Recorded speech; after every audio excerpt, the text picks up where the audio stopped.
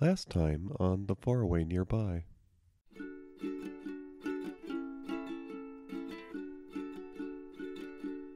According to my parents, raising children of the country, all cities were bad. Most of my time is really good because I spend a lot of it reading and having good cups of coffee. I was 16. I ended up switching over to PBS. I found an episode of To the Manor Born. It was a beekeeping episode. But no, that doesn't happen because it's a family function, and why would anything go as planned? Some of the music that I listened to when I was young is the same music they're listening to. And I don't quite get that, but whatever. I thank you for that illustrious introduction. Hi, I'm Jim. Nice to meet you. They drove off with a truckload that was just littering my basement, and I couldn't be more elated. Short of moving to the mountains of Colorado and living in a log cabin where no one can access me, I had a good time. Well, hello, and welcome to The Faraway Nearby. I am DJ Starsage, your host, and I am joined by the Duchess Sue. Hello, Sue. Hello, how are you? I'm well. Happy New Year. Happy New Year to you and all of those out there listening to us.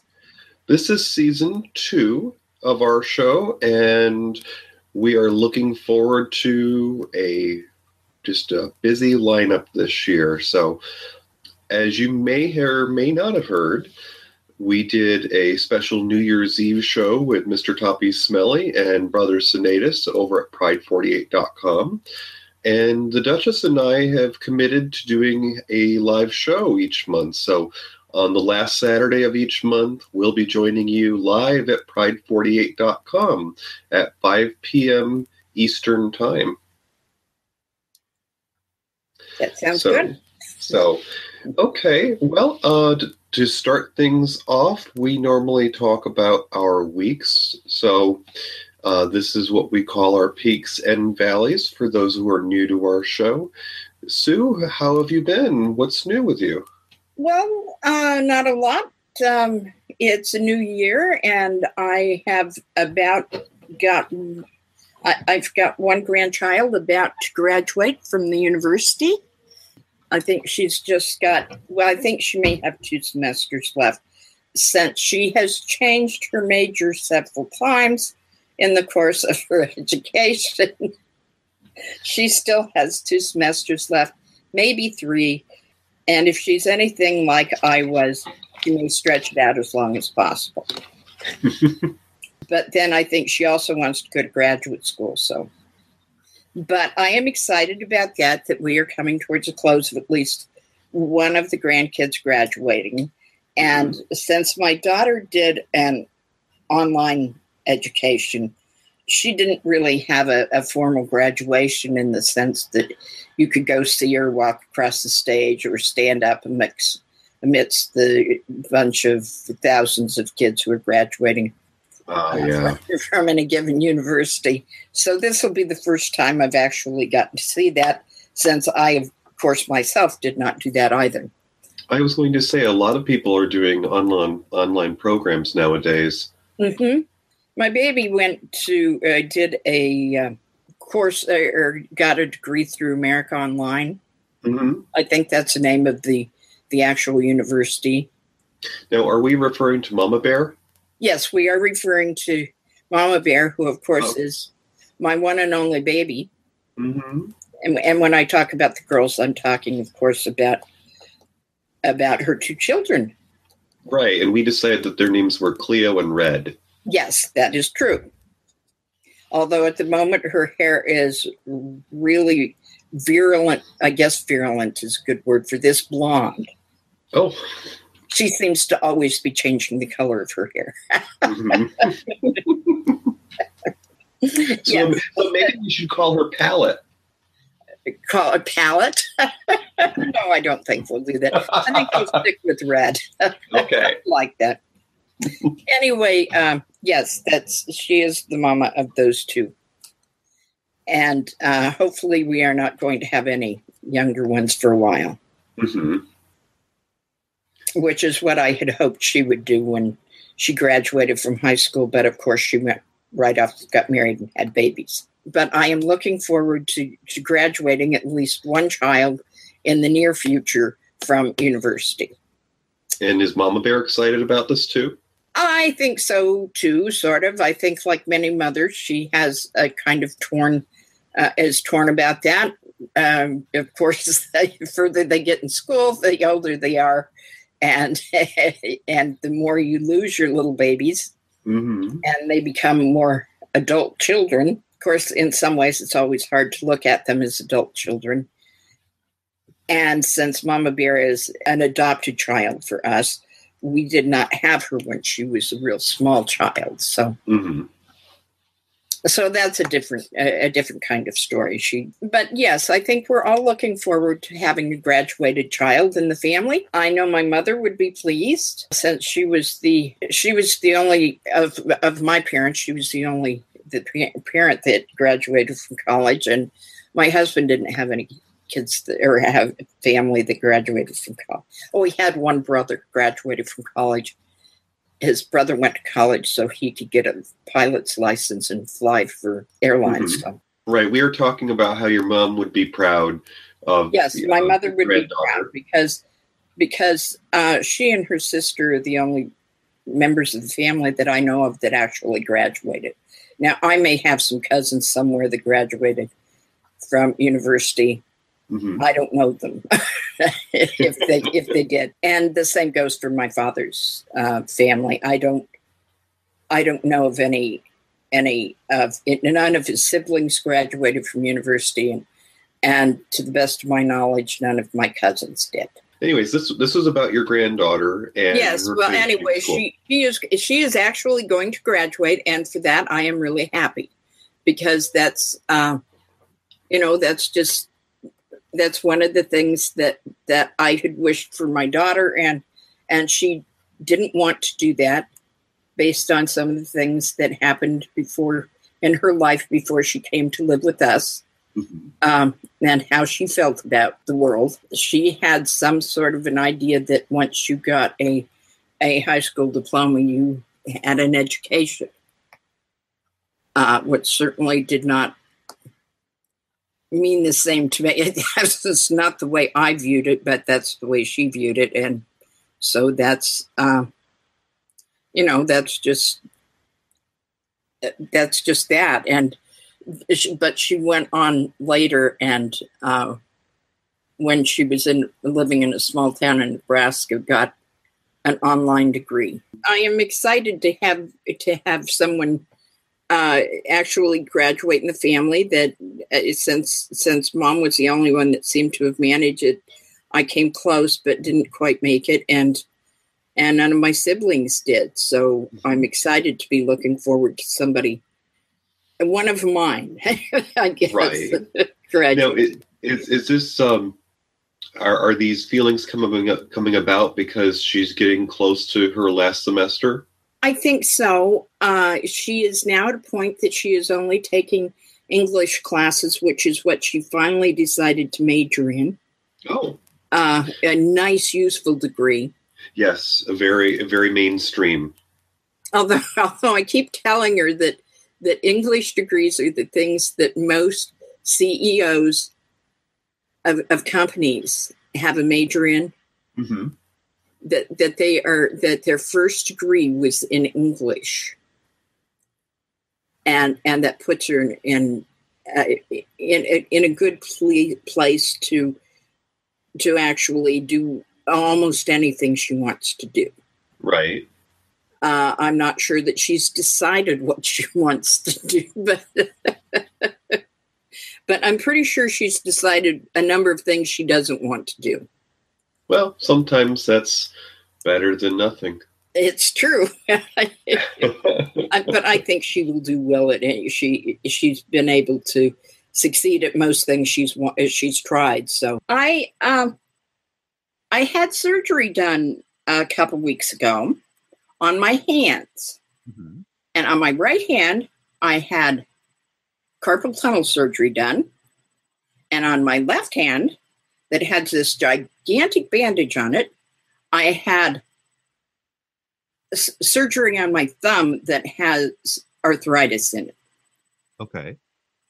And yesterday, they took the bandages off of my right hand.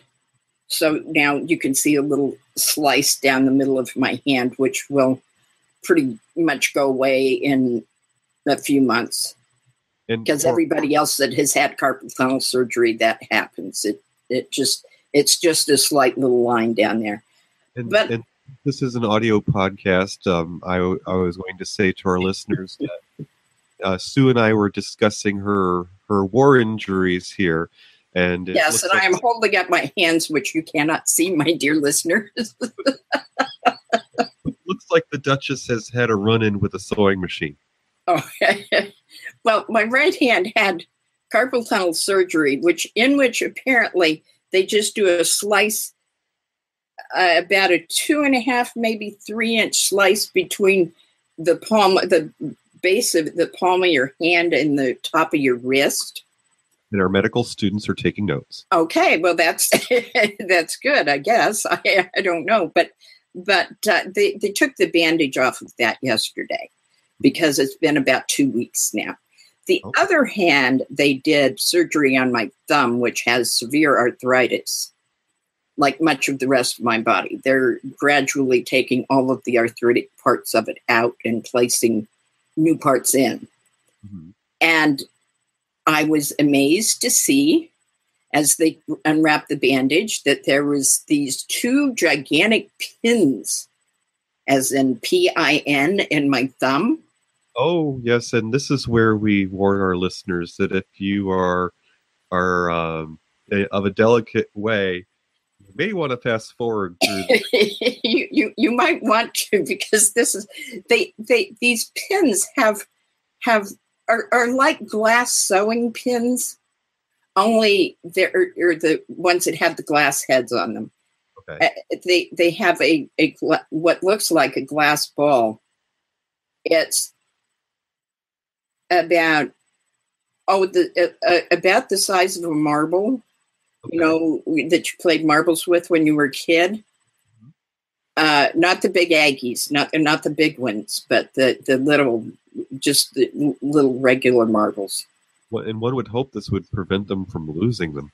I guess that's well. There's also stuck to the bottom of this little glass ball is a large, thick pin that is about 2.5, 3 inches long, that sticks into my hand and across to the other side of my hand through my thumb and what have you.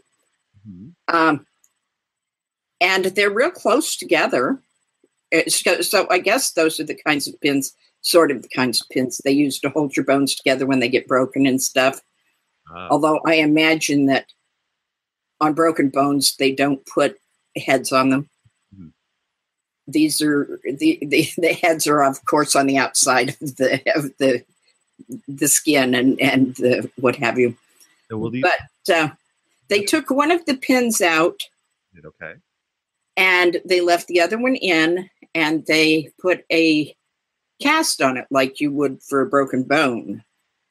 And the Duchess was showing it off, and it looks like her upper arm is wrapped in blue jeans. Well, it's actually purple, but I suppose it could look like blue jeans. And we were also discussing the color of her cast, because, as she'll attest, one of her granddaughters is very excited to be signing that, and it's the color purple, which of course is the color of the anti-bullying cause ribbon, as well as my mother would attest, the lung cancer cause. Well, and these are both great causes, so I did a good job at picking the color of the wrap. I didn't have any. I mean, they apparently don't make white cast material now. They only gave me an option of colors, and I'm going, I don't know. And since purple is one of my favorite colors, I just pick that. So apparently I did a good job. Yay. But it has not been signed yet because my oldest granddaughter wants to be the first one to sign it. And she has not been over since she is in school. Well, and then later on, the Duchess will be heading on down to the pub so that she can get some creative characters to sign it. Yes, that's a good idea as well. Anyway, but it's the cast is like huge. I mean, when they wrapped it up in a bandage right after they did the surgery, it was pretty good size, but the cast is even bigger. It looks like somebody twice my size's fist. Mm-hmm. I think it is very large. What really happened when you were under is that they gave you a transplant from a giant. Is that what they did? Yes. Well, that's why they signed the waiver. I saw it briefly yesterday, pins and all, and it didn't look this big then. Oh. And now it's like, I can't fit my wrist, or I can't fit my right hand around my left hand. It goes like not even halfway around it. Well, so it's pretty good size. I guess the healing process is kind of like those mirrors on cars, that the objects may be larger than they appear. It's true. Well, apparently the reason they put a bandage on it first was so that the swelling would go down. Okay. Because it was quite swollen, and by yesterday morning, my thumb was like loose. It felt like it was in a cup, like a coffee cup or something. And that was very strange feeling. And it feels a little better now, but the cast itself is just gigantic. Now, how long is that supposed to be on for? The doctor told me I couldn't wash dishes for 3 months. Oh, now for anyone who doesn't know Sue that well, that's quality time by herself, is getting those things done. It certainly is, because all my life, even when I was a child, people used to, if dishes were to be done, people would run away and hide. And I would frequently end up being there by myself with the dishes. Well, there is a movie that was done a few years back, and it had Kirstie Alley and Tim Allen in it. I don't know if you are familiar with it, but it basically was this well-to-do couple that were on the outs with each other. They had to make amends because, well, their accountant cooked the books. They ran off to the country to flee the IRS. Mm-hmm. They ended up being in Amish country. And there were some cute moments in that movie because, you sort of fall back into quote unquote traditional gender roles.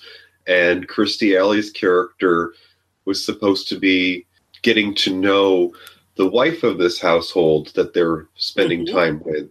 And because they're Amish people and it's on a farm, the quality time together was doing things like the dishes. Well, there was a moment where after they'd been there a little while and she was getting used to things, the wife of the household said to her, "Tonight we scrub the floors." And she looks at her and she says, "Oh, could we?"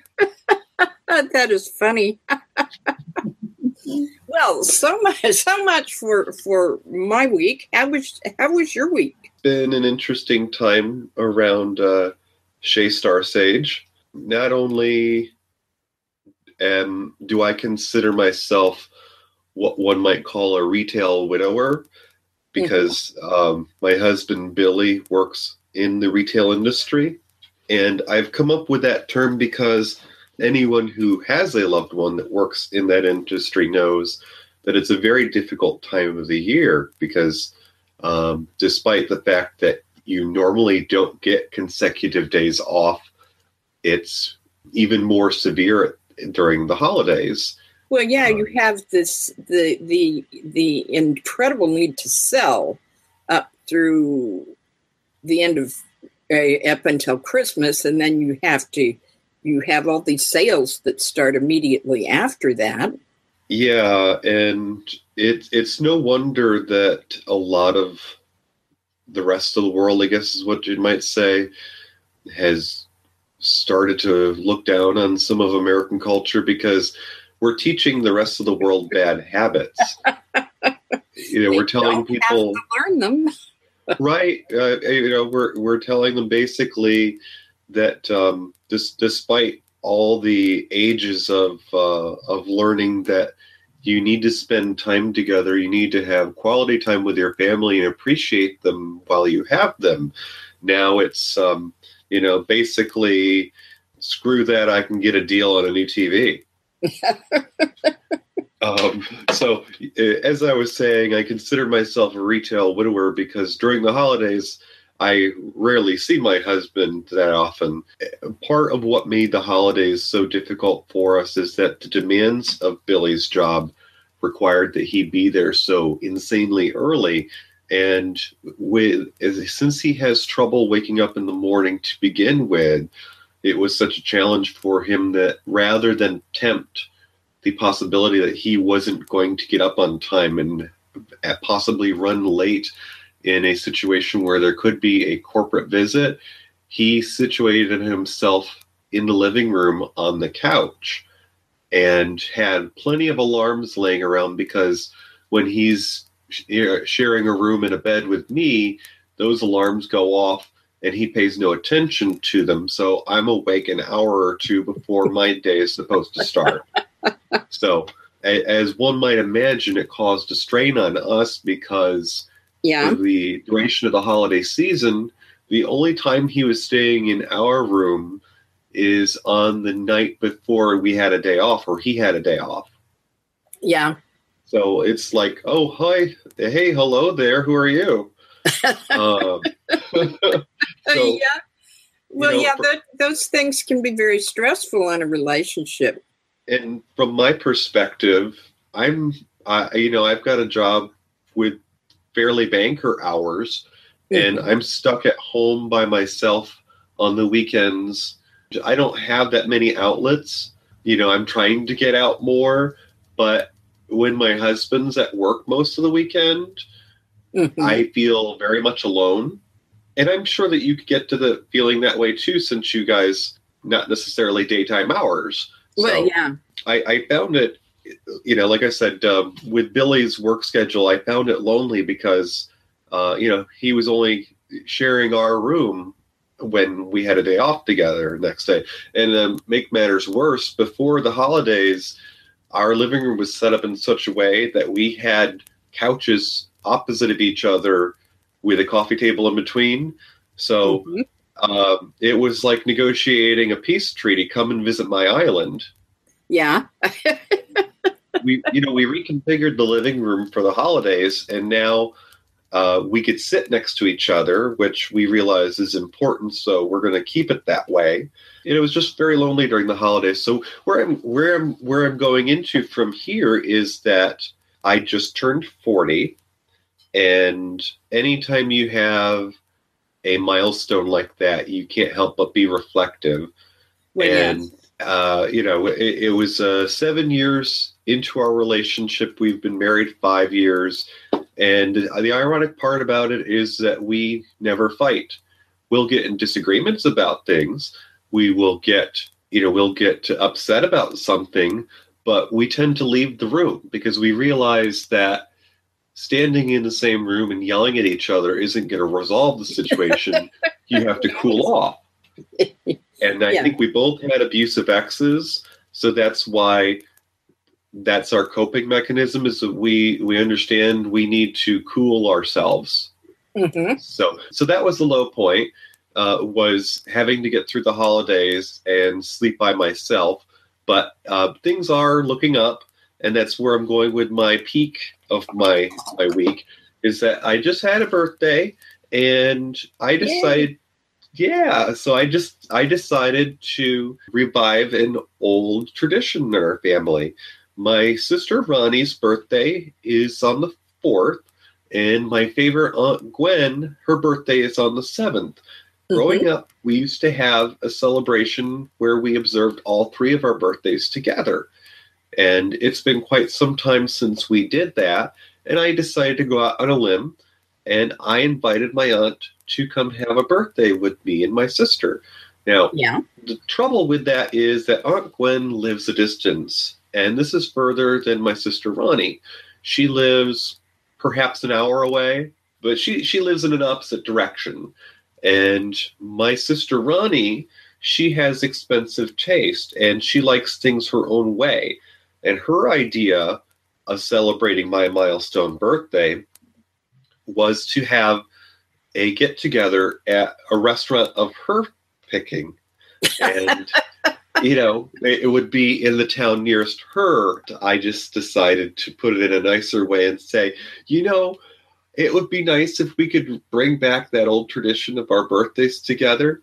And, of course, she couldn't help but in her own way shoot it down and say, well, it's a nice idea, but I'm not sure if our aunt will go with it because she's in her 60s and she's in an area that's prone to bad weather in the winter. And when we saw her last fall, she said, see you next spring. And I said to Ronnie, we have two cousins in their 20s, her daughters. Yeah. And they are, of course, well within their means to drive their mother somewhere if she should so wish. Mm-hmm. Especially if it's to celebrate her birthday. I think that they owe her that much at least. To look into restaurants where Billy works, this cute little college town. Mm-hmm. And as it turns out, my mother-in-law has some experience in that area. As I've mentioned before, her parents were retired grocers.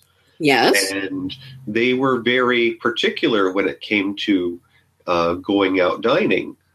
Mm-hmm. And so my mother-in-law told me about a restaurant that she used to take her parents to. So, it had to be good if the retired grocer said it was okay. Yes. Although, with time, things change. Oh, yeah. But she had fond memories of the place, and it had been a little while since she'd been there last. I mean, her parents lived into their 90s, but she still had taken them within a couple of years of their passing because they were active seniors. Yeah. But anyways, so it was a chance to revisit a place that my mother-in-law had some fun memories of, and it was a place that we could build some new memories. So we planned it so that myself, my sister, and my aunt all got together for a birthday celebration. And as it turns out, of course, it was my aunt's 65th birthday that day.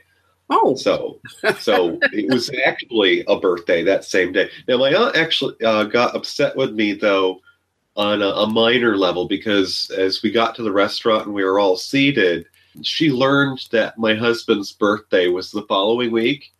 Mm-hmm. And I wasn't leaving him out. Honestly, my only thought behind this was reviving the old tradition of our birthdays together. Mm-hmm. So when she asked me about Billy's birthday, and I said that was next week, and she looks at me, and I realized what she meant by that is that she could have brought him a card. I could have saved her a stamp.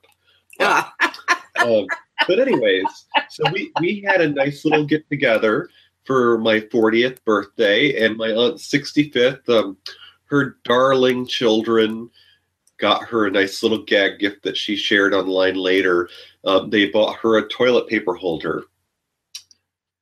Okay. Yeah, it was supposed to be an age crack, apparently. Right. I kind of got that. Yeah. So, but we had a good time. My sister Betty got to sit next to my mother-in-law, which was very important because, as I've mentioned maybe before, these are two ladies who come from a similar background. They've both worked sort of factory jobs and have both supported their own families. So I like to sit them together because my sister had, through a divorce on her father-in-law's family, lost her original mother-in-law, as one might say, and she's not that close with her husband's stepmother. So I lend out my mother-in-law to my sister because they get along, and so it's like, you could share my mother-in-law because I'm not a woman, and I understand it's important for women to have female friends. Yes. So anyways, so part of my 40th birthday that I enjoyed and made up for a difficult holiday season was that my husband gave me a book, among other things, for my birthday. And it's kind of ironic how this came about because, as we're wont to do, we like to go to thrift stores. And for those of you who follow me on Instagram, I have an Instagram page where I take pictures of ironic book titles. It wasn't that long ago that Billy and I were in this thrift store and we saw a Kama Sutra. And we just thought, oh, I bet you that's a deal, because you never know how expensive a nice hardbound book is going to be brand new. And of course, this is a well-known book. And we even joked that Billy should get this book for his boss, who is in a relationship and is on her second child. So something like that might come in handy. So I was intrigued to see that among the gifts I received for my 40th birthday was a book of a similar nature. And this is called the Kama Sutra, The Complete Guide to Sex Positions. Now, I'm reading the cover of this, and I'm not sure which is okay. I'm not actually sure who the author is, because there's two names on it. But the Kama Sutra says it's by Axel Neustadter, and I believe also Brunner Gumunder. And basically, this is a same-sex variation of the Kama Sutra. And within it, I have only just gotten this recently, so I haven't really, looked at it front to back, but it's a very interesting concept, because if you happen to be in a same-sex relationship, a lot of these ideas, well, maybe not foreign, but you don't think they apply in your world. And of course, when it comes right down to it, whether you're hetero or you're homosexual, it's just how your brain is wired, or, what channel your TV is on. So in part of the book, it's interesting because there are charts, and much like a cookbook or an exercise book, it tells you about guides to things and what you can do. But it breaks down people's body types. It associates them with types of animals. So as you learn about your body, it basically says that some people that have bodies that are more like, for example, a rabbit. Maybe they're a shorter person with smaller limbs, or it looks like one of the animals in this book is a buffalo. Maybe a person is of a stockier build and they don't have very long limbs. And it goes on and on. But it's interesting because through the sections of the book, it tells you the different positions and things that are suitable for different body types. And I guess much like an exercise book might, it tells you what things may or may not be a good exercise per se for your body type. The other thing that it does is that it also has a section on what kind of a level you would need to be at. Like, this is something that you could try on a Monday night after work. So it's like saying it's a beginner's position. Yeah. Or maybe it requires you to be a little bit more in shape. So it says that this is Olympics. And it has a little guide with symbols there telling you, what kind of a challenge level that position is. So I just thought it was interesting because, certainly through the holiday season, it was a challenge to get through having a room to myself of feeling alone. Whereas when we got to my birthday, I received this book, And, there comes a time in any relationship where you realize maybe we haven't been talking about things the way we're supposed to. And of course, that's one of the things you learn from couples that have been together for any good amount of time, is that the key to staying together in the long term is to be honest with each other and not hide your feelings and to talk about things that bother you. This is interesting because, after he realized that I felt alone, he spent his vacation from work intentionally planning out his sleeping so that we would share a room together again. Well, that's good. So there was a sense of accomplishment in there, in that when he realized that I was feeling alone, he made it his priority to fix that. And it's very reassuring to know that when he puts his mind and, in this case, body to it, he can accomplish those sorts of things, because I can tell you that the results of that sleep study saying basically there's nothing we can do for you made me feel like throwing in the towel when it came to the future and maybe having family. And he has actually gotten to where before there could be like 6 to 12 alarms going off and he wouldn't wake up. Now he's able to wake up from between a half an hour and an hour from when his alarms first start going off. And to know him, that's a vast improvement. So he certainly has a goal in mind, and it looks like he is striving towards that. And we have bit the hook. We are on that trend that everybody is after the holidays, that we need to get back into healthier habits. But for us, it has a greater meaning, because we know that all of that is the source of a lot of his problems. So that was the highs and lows of my week. So we're going to go ahead and move on to our topics of the week. And you had talked about your topic was going to be your surgery there. So yes, and we've already discussed that, I believe, at great length. So for my topic this week, I'm going to discuss an article that I found through this site I mentioned from time to time about the news of the strange and unusual, FARK, F-A-R-K, like kite. And this particular article comes to us from the UK tabloid magazine, The Mirror. Now, of course, this is not a celebrity gossip story. It's actually quite a humanitarian story. Now, the title of this article is quite long, but it's actually what is on the page. It says, inside the retirement home for sex workers, as they reveal what happens when they finally escape the streets. And so I'm going to vamp for a second here because I want to see the part that talks about the photographer here. Let's see. Yeah. So this article is by Chris Kitching, and it's quite photo intensive.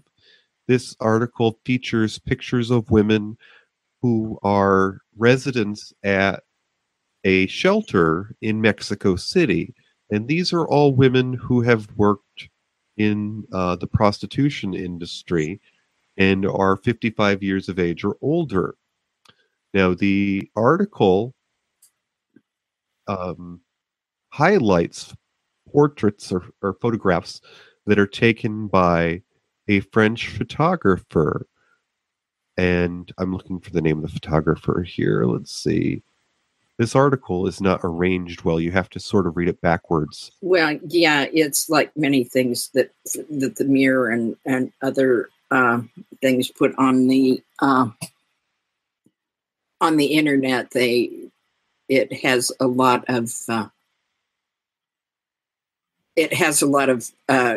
read this one paragraph and then read this other paragraph, turn the page or 16 pages and go to the next paragraph or what have you. I think what they call it is clickbait. Yeah. To get you interested in the story, click this picture, and you may or may not find out what you wanted to from the headline, but you dig around enough. Yeah. It's I might have to back up on the article because I don't see the name of the photographer. I mean, I just see a second here. part of the name. Okay. So the artist who created these photographs is a French photographer named Benedict Desrus, and this woman photographed women 55 and older in this Mexico City shelter for women that have worked in the prostitution industry. And what's interesting about this article is that it talks about how this woman photographer had uh, she had chronicled basically the lives of the women in this shelter over a period of 8 years.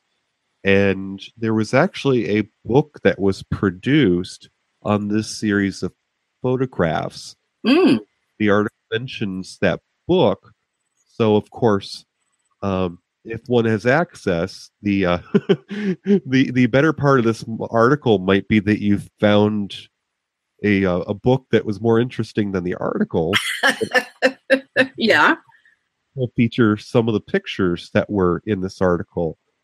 So the book that the article highlights photographs from was published called Las Amorosas Más Bravas, which is Spanish and translates to The Toughest Lovers. And the article states that this is co-authored by writer Cecilia Gomez Ramos. So this is quite an interesting article because the pictures, of course, chronicle the lives of these women, and it highlights the fact that this shelter is a unique place because it gives these women somewhere to be that's not on the streets, and that's one of the causes that's mentioned in the article, is that the woman who founded this shelter felt a need to help women escape from the streets, because if they weren't working in prostitution or possibly may not be able to make a good life for themselves, they were living on the streets. So Sue, you had a chance to look over the article in some part. Yeah, I did. It's interesting. It's very short considering the number of photographs. And I told you that I would look up and see if prostitution was legal in Mexico. And it has been decriminalized in Mexico. It has been regulated, since 1885. It has been decriminalized under government supervision since then, but laws vary amongst the states. There are 31 states in Mexico. And 13 of them have regulate prostitution. It doesn't say I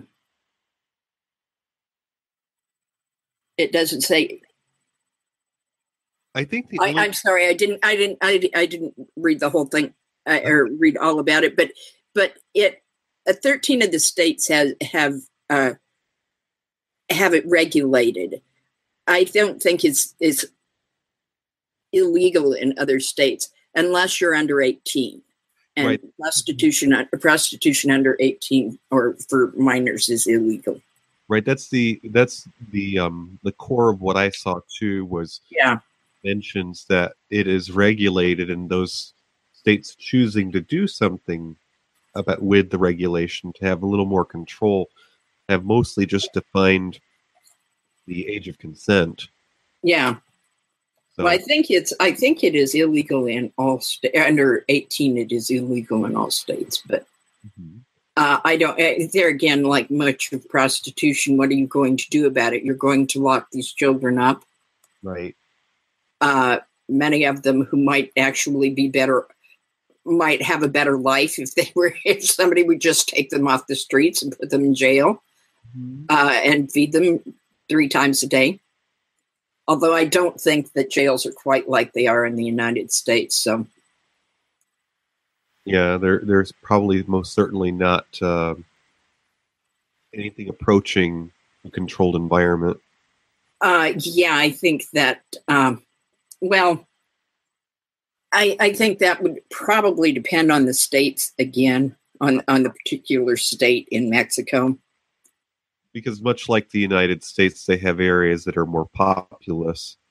Yeah, and are going to have more government control than others. You know that Mexico is still fighting the drug wars, and some of those areas, government control may not be very. It may not be their control may not be very much. Yeah. So the other thing that this article talks about is the fact that prior to the shelter's existence, this was once a museum to the history of boxing in Mexico. So it's certainly had a history before it became a shelter. But the article also talks about the fact that it took possibly 20 years for the lady who organized this effort to get approval to actually start the program. But it also talks about the fact that this shelter is largely, if not solely, funded by charity efforts. Yeah. And that does not surprise me. It's not likely to be. I can't see any government in the United States funding a retirement home for prostitutes, for aging prostitutes. And I'm guessing that Mexico has much less ability to do so than many of the states in the United States would.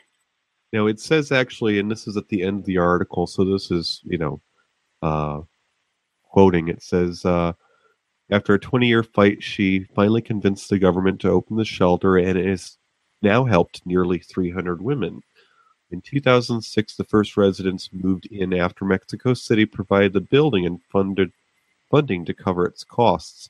It now operates public donations and funds raised by a charity created by female artists and writers.